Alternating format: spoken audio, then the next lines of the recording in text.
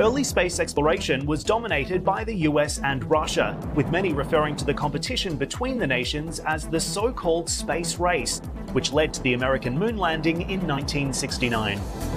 Tranquility Base here. The Eagle has landed.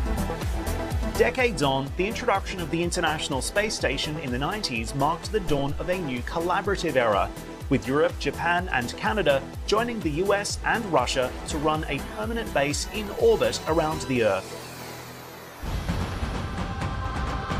Now, a new future of discovery is emerging.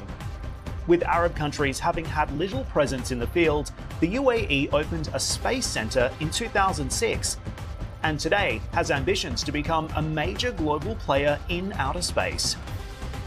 The UAE sent its first astronaut to space in 2019, and in 2020 launched the Emirates Mars mission, which saw its HOPE probe successfully arrive in the Martian orbit, collecting scientific information on the red planet's atmosphere. The Edge has been given special rare access to the Mohammed bin Rashid Space Center in Dubai, and I was given a guided tour by the center's Director General, His Excellency Salem Humaid Al Marri.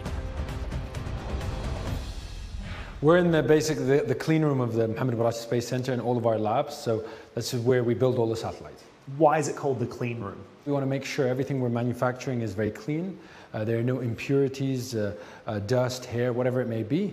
And then, of course, if there are, in space, those things can float around and really damage your system. So that's why we build everything in this type of environment. In a sterile environment. So what is actually being manufactured inside? Yeah, so of course, when we design a satellite, we put all the designs, we build each component, we design each component. All of that then comes to a very large clean room such as this. It all gets connected together, it all gets cabled together, and then installed in the satellite and then tested. Of course, once we close all of that, you'll see that there's facilities such as thermal vacuum chambers and thermal chambers where we put the whole satellite in a chamber and start, increasing the temperature up to 100 degrees Celsius. We go down to minus 50 degrees Celsius to see how the electronics will work in that type of environment, because that's the environment that it will go through in actual space. And when it comes to the operations inside, talk me through the process of designing, building and launching a satellite. How long does it take and what's involved? Yeah, so that's quite a difficult process. So when we look at from the idea of building a satellite, which is about 500 kilograms, up to launching, it can be about 5 years. So it's quite a long process. If the satellite is smaller and different processes taken in terms of, the risk element, let's say, it can be 2 years, it can be a year. So to give an example, MBZsat is about 5 years. It's a close to 1 ton satellite. That process, we would have to build 3 or 4 different satellites, a structural model, electronic model, a QM, a qualification model, and then the flight model itself. So it takes a very long time. With our Rashid rover, it took about 2 years, 2.5 years. So a much quicker program because it's about 10 kilograms in size, so it's a much smaller program. And how would you say the design and build technologies have changed over the years that you've been here?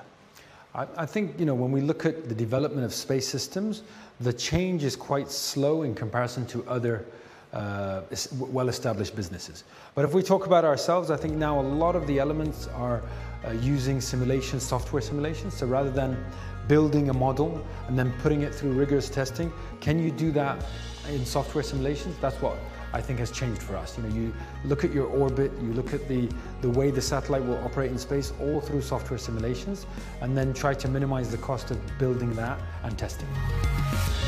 Down the corridor, the Director General showed me inside the Space Center's mission control room.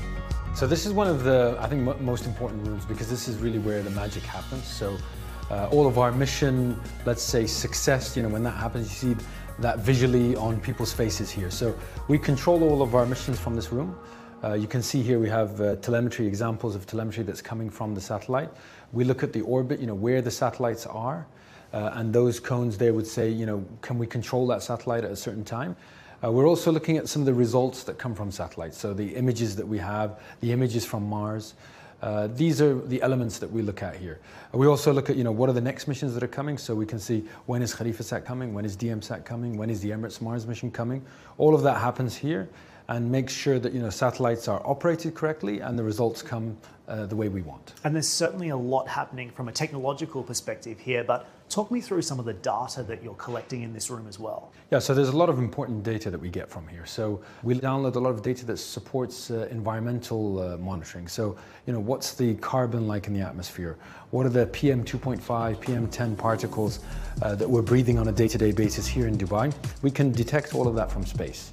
And of course, if you're looking at Mars or the Moon, what images and what science data are we getting from Mars or Moon on those types of missions.